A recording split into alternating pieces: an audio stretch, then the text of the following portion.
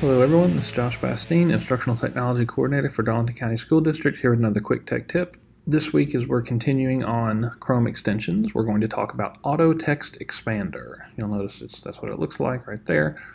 Auto Text Expander is a cool little extension that will allow you to program shortcuts, basically. What it'll do is you'll tell it what input, and then it'll output it to whatever you want it to do.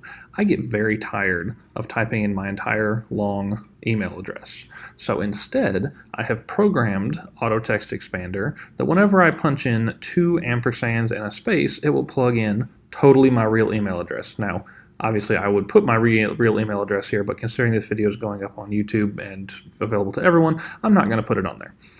So the way this works is basically you put it in, you hit save, and then you type at space.